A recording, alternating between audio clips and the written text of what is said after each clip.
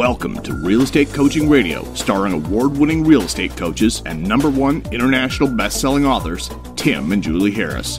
Real Estate Coaching Radio is the nation's #1 daily radio show for realtors who demand authentic, real-time coaching.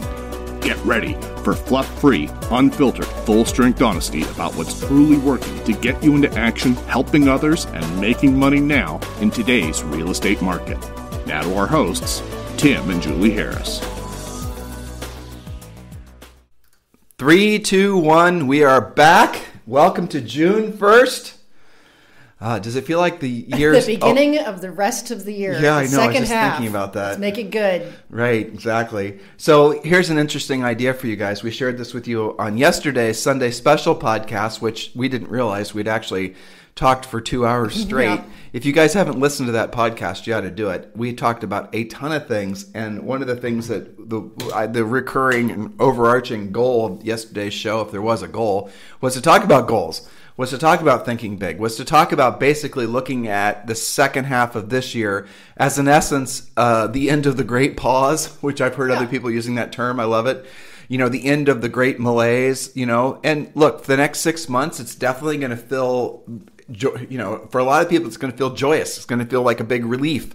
We've been sensing that, and you've been sensing that. Everyone's sort of looking forward to going back to something that feels at least has some remote resemblance to being normal. And look, your buyers and your sellers are going to feel like that. The real estate markets, as we predicted and as we've been reporting, are absolutely on fire. Across the country, we're hearing nothing but great news about you guys taking listings and the listings going on contract really quick and all these other wonderful things that are happening. And, do everything in your power to make sure you're part of this return of the real estate boom, because there's a very good chance that it's not going to last, but maybe through the end of the year. And look, maybe I'm wrong. Maybe we're wrong, and maybe there's going to be some other unexpected, miraculous thing that's going to happen in the economy that's going to be completely, unpredictable, and it's going to be the year of miracles opposed to the year of the pandemic. And that's certainly what we're hoping. That's what Julie and I have been convincing ourselves of anyway, is that this is going to be remembered as the year of miracles, the miracle that maybe they discover a vaccine, the year of miracles. Maybe the second half of the year economically is 1,000 times better than had it been even with the first 6 months not being a big, weird time. Maybe, who knows, right? Everything is possible at this point. And so think optimistically about what's ahead and act even bolder. Julie? Yes, absolutely. And one of the lead stories I think all of you should be talking about, and this is a headline from Housing Wire, is the fact that you put a house on the market right now, it is going to sell. You are probably going to have multiple offers. And here's some specifics on that you can talk about, especially if we have some sellers that are on the fence deciding now or later. It is estimated that we are currently about 3.8 million homes short to start the year in 2020, and that was before COVID. Okay, so that of course has been exacerbated by even lower inventory. For example, in San Diego, single-family home inventory dropped to a 1.6 month supply and is 38.5% down from the prior year. So absolutely now we joke about agents saying it's a great time to sell, but in fact, it is a great time to sell. Right. And we're not lying. We're not making it up, because especially in the moderate and lower price ranges, bidding wars, if it's priced right and you've got comps to support it and it's staged reasonably well. And a lot of agents are getting out there and doing open houses now. One of my coaching clients from this morning did 2 her most recent live open houses and got a listing appointment for this evening from doing that. So you got to take action. You got to take action big, massive action right now, and take advantage of the fact that there is low inventory. So anybody that's planning on selling this year or even next year, this is probably the best time to do it. So then I have another very important article. I need to pull this up. Sorry for the No problem. pause If here. you don't have, if you is. right now are sort of restarting your year and you don't have any momentum, the easiest way for you to get the momentum is putting yourself in a mindset of just massive lead attraction, basically. And we created the 90-day massive action plan for you just to do exactly that. It gives you exact day-by-day This is what you do today. This is what you do tomorrow. And if you follow that massive action plan, you're going to have more momentum than probably you have ever experienced before. So I strongly encourage all of you to download or actually join the free coaching program. And just to be clear, it's a smidge of our normal coaching program, but it's enough to get you guys started and help you build momentum.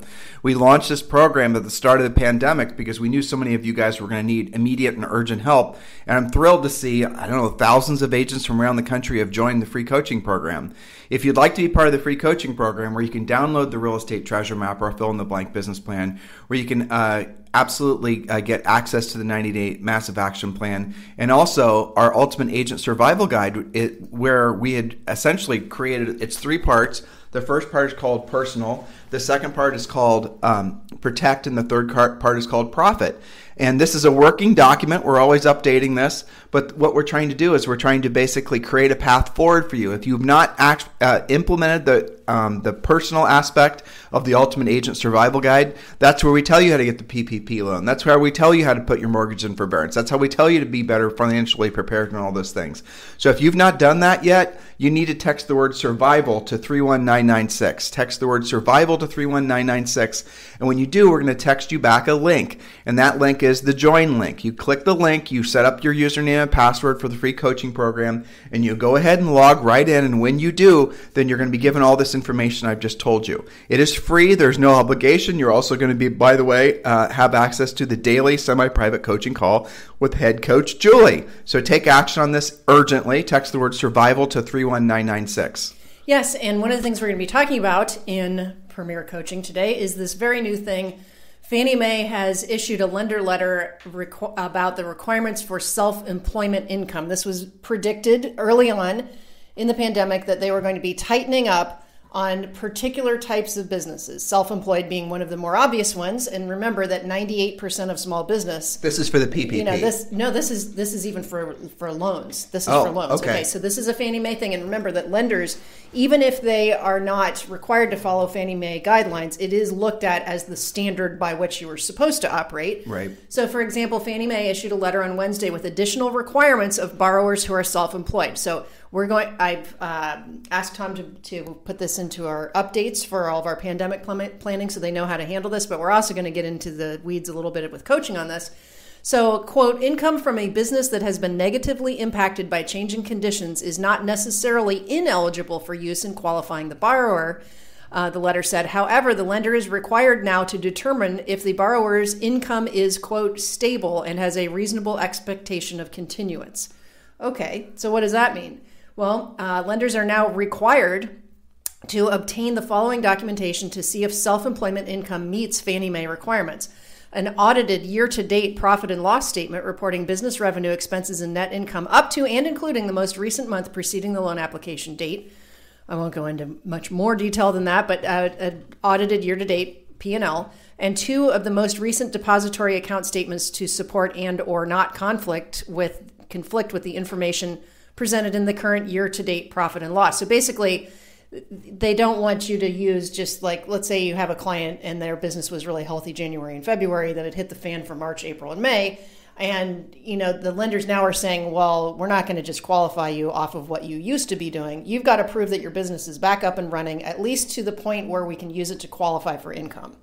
So this is going to throw a wrench into some of your clients who are self-employed. They own their own businesses. They're going to have to do more documentation. Now, it says specifically that it doesn't necessarily make them ineligible because they had pandemic issues. It just means that they have to document the daylights out of what their current income is, right up to just about the day before closing. And Julie, there's another great article you found that was proving out. I think it's the one right there.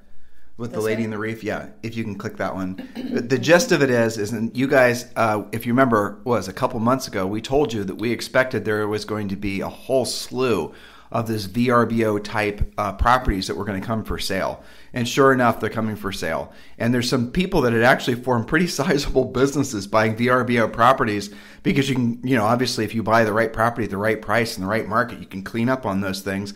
Well, all those properties now, especially the ones that had lots of mortgages, are all hitting the market. That is an absolutely killer source of listing leads for all of you.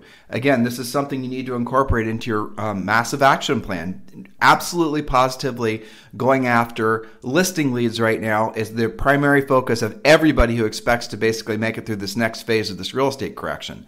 So do become a powerful listing agent. Don't wait any longer to become a powerful listing agent.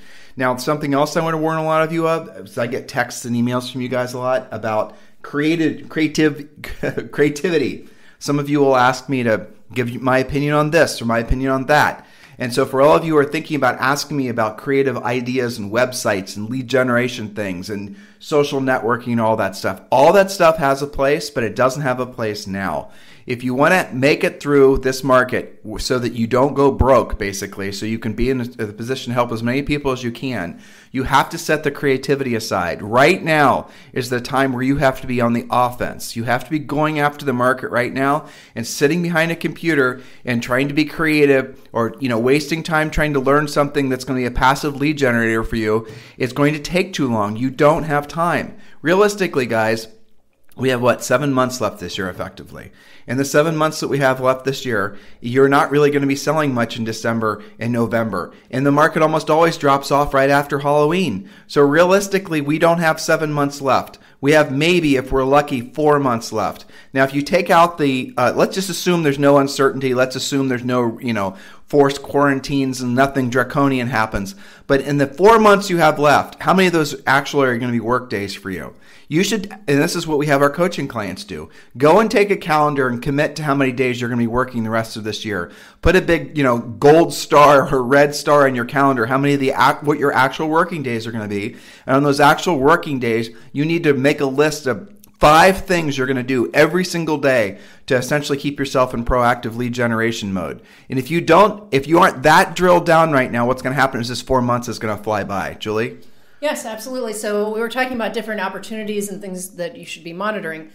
Here's a headline from CNBC. Short-term rental market faces consolidation as startups and small landlords offload properties. So what does that mean? Consolidation is hitting the market for short-term home rentals as the coronavirus pandemic has curtailed travel dramatically this year. Small landlords and venture-backed companies that collected properties to rent out as short-term vacation rentals are offloading them in an effort to cut their losses. Meanwhile, large property owners and managers are seeing opportunities to expand as desperate sellers and landlords seek new business. So basically, the consolidation is a lot of the smaller VRBO owners are not getting their income. They've got lots of examples in this article, especially people who are in markets where most of their business was in the spring and summer, and it's not a viable business anymore. So they're selling them. Now, who's buying them? Some of the bigger companies that are collecting those. So you're selling, a small VRB owner to a big potential VRB owner. The other thing that I've been seeing, and I think you've got some examples of this too, Tim, are that some of these secondary markets, the home away, the VRBO, Airbnb owners, those properties are selling as primary residences as well because A, there's low inventory, and B, people are fleeing the cities to get, a little bit different lifestyle. So the point is, VRBO stuff, people are selling it. They are. And right now has never been a better time to go after some of the, more traditional sources of listing leads too. These are the things we teach you guys how to do in our coaching program. But again, please just focus on doing what you don't want to do when you don't want to do at the highest level right now and really drill down for the next 4 months. All right. So there are obviously a lot. Again, this is something that was 60 days ago. Julie and I told you guys there was going to be social unrest. We told you that there was going to be, we literally said riots.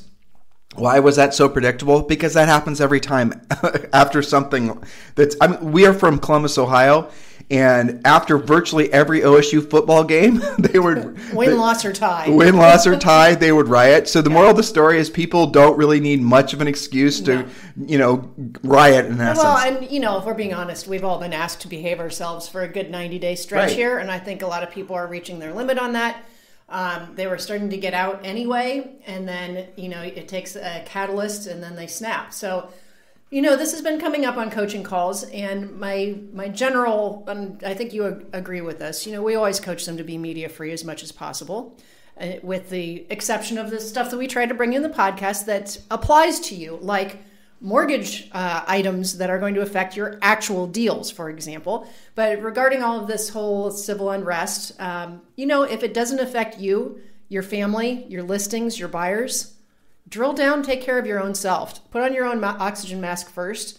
Your job, and I've had some really interesting coaching calls about this, where, people don't really want to do a longer, like a yearly plan. They want a 30 or a 90-day plan that is very focused on, of course, listings, but literally how many pendings can they put on the board between now and maybe 90 days from now. And I think that's a really good drill down goal that keeps your nose to the grindstone, keeps you on the phone, finding out who you can help, and maybe touching some spokes, some income spokes that you wouldn't normally have reached out to, like the Airbnb crowd, maybe probate, and certainly all of your normal stuff. The thing that I'm fearful of are these guys are going to take too long to get started, and the year is going to be a complete wash. Right. And there's a lot of uncertainty over third and fourth quarter. So we keep on saying the same thing, make hay while the sun shines, and we mean that. There's tons of opportunity. How many of you guys have examples of whatever you put on the market last week? It's already pending. That's right. Almost all of you. Right. Now, if you are not, if becoming a proactive lead generator is a bridge too far for you to cross right now, you still do not have an excuse to waste time. So if that is the case, one of the things you can start doing is all the things we teach you in the coaching program to generate buyer leads for free. Don't succumb to paying for leads. Don't succumb to, again, the whole creative thing. The point of that is that you can do those creative things if you choose to do them in fourth quarter. But most of the creative things, the building of your CRM and the drip campaigns and all these other things, they do not generate enough business to be worthwhile doing in the best of markets, let alone a market like this. So what we strongly encourage all of you to do is be okay being uncomfortable, but please stop waiting to take action doing the right thing. We're doing it in our coaching business. We're telling all of our friends, not even in folks in real estate, that be on the offense right now. Everyone who will listen, because that's the move to make. That's the only way you can build any kind of a defense against the uncertainty that we're probably all going to be experiencing going into 2021. It's inevitable this year at the end of the year, especially in fourth quarter, is going to be crazy town. It'll be weird one way or the other. It's crazy town in fourth quarter. Well, you have the election, you have the. I know. But don't worry about that now. Don't think about that now. And whatever you do not waste time now. Yeah. All these distractions, and because it's an election year, you're going to see and hear more distractions. Are the riots, what's the story with the riots? Are they really politically motivated, or is there some sort of big conspiracy behind it? Blah, blah, blah, blah, blah. Stay out of it. It does not, absolutely positively does not help you to have a mindset that's going to put you in a place to help people and make money. And that's what you have to do right now. If you really need to scare yourself into doing what you don't want to do and you don't want to do at the highest level, what's it going to feel like for you come Christmas this year, the end of the year, when you don't have the money basically to spoil your family, let alone buy them any presents, when you are worried about how to buy food, when you are worried about how to make a house payment, when you are essentially on your heels financially? How is that going to feel, especially over the holidays? That's going to be awful. So do everything you can to avoid that situation in your life. I'm not wishing it upon any of you, but ultimately it's up to you individually to do what you don't want to do when you don't want to do it at the highest level. Jules? Yeah, set a goal of how many pendings you're going to have and then add 20% to it. Yeah. So I've got to get to premiere soon, but things that I hate and things I like. Things I hate because it's extra weird. Headlines I never thought I'd read. Monkeys steal coronavirus blood samples in India. A troop of monkeys, yes, there are real troops of monkeys that randomly go around in India, attacked a medical official and snatched away blood samples of patients who had tested positive. So they're not sure where all that blood ended up, but it's something they're tracking. So that's the thing that I hate. Thing that I loved was absolutely the SpaceX launch over the weekend, because it was absolute perfection. It was such an incredible example, especially amid all of the chaos in the world. Such just an amazing example of, it was perfectly engineered, every single stage that they went through. And there was quite a lot. You should all watch it. NASA's got a Facebook page where they have those videos, and you can also watch it on YouTube. It was just incredible that humans know how to do that. And they did it well. And I really admire the astronauts for just being completely, and it goes to training, right? It goes to experience. They were calm, cool, and collected. They had a nap. At the same time, we can't defend ourselves from a troop of monkeys. Exactly. Okay, more 2020 for you. All right, I've got to go to my premiere call. So listen, guys, if you need us for anything, obviously you could text me anytime, especially if you want to talk about EXP. Text 512-758-0206. Thank you for continuing to make this the number one listened to daily podcast for real estate agents, probably in the nation, but maybe in the world. It's pretty exciting to see that we're approaching, I think it's 8 million downloads in the last reporting period, I guess is what it's called. And that's kind of shocking. It's kind of cool, especially when you consider how many of you are listening to us every single day. Thank you for continuing to have us be part of your lives. We sincerely appreciate it. You got to understand, no matter what happens next, we're all going to get through this together. That's not just something somebody says. I'm saying that with utmost confidence. When Julie and I see that there's going to be a turn in the road that you need to know about, we're going to tell you. When we see there's an opportunity that you can be, say, for example, pivoting towards focusing on this aspect of real estate, we're going to tell you. And we're going to probably tell you months before anybody else is going to tell you, because most people are just essentially, they only look one step ahead because they're too busy worrying about monkeys attacking them or whatever, right? So as the market starts to adjust, as the market starts to shift, and right now it's shifting for the better, thankfully, we're going to tell you, and we're going to, essentially beg and plead and threaten and do everything we possibly can do to get you to make the most of the market. And when we see the market shifting, we're going to give you plenty of heads up warning. If we think the market's going to be distressed, for example, if we think that's going to be an opportunity for all of you in 2021, we're going to tell you, and trust me, we're monitoring that. When we see that there's going to be maybe more opportunities with these VRBO rentals or these different things that we've been reporting on, we're going to tell you not just about the opportunity, but in the coaching program, we're going to tell you how to seize that opportunity. It's up to you to take the action. We'll help you get your fire started. We'll probably also help you to keep your fire started. That's the reason we do this podcast live every single day. But ultimately, if you want to build your fire to a big bonfire, that's going to be on you. There's only so much we can do. Even if you are a private coaching client, at some point you've got to basically be willing to make yourself uncomfortable, or put it in another way, do what you don't want to do when you don't want to do it at the highest level.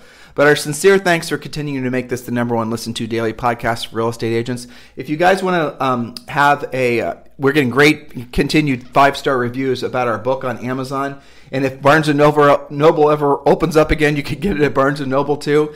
But the book is called Harris Rules. If you've not purchased that book yet, it is, again, something that we released actually this month last year. That's when it was finally done. It took us about 2 years, a year and a half maybe, to write the book.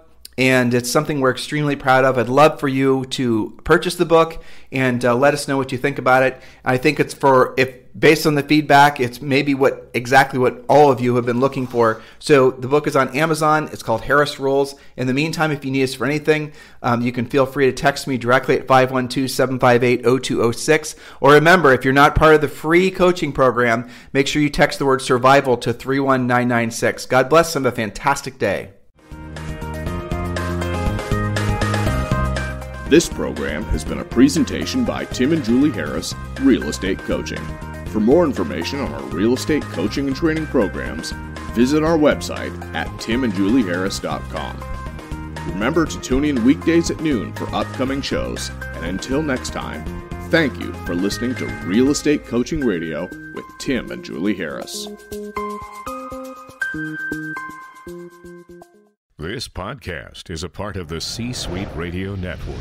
For more top business podcasts, visit c-suiteradio.com.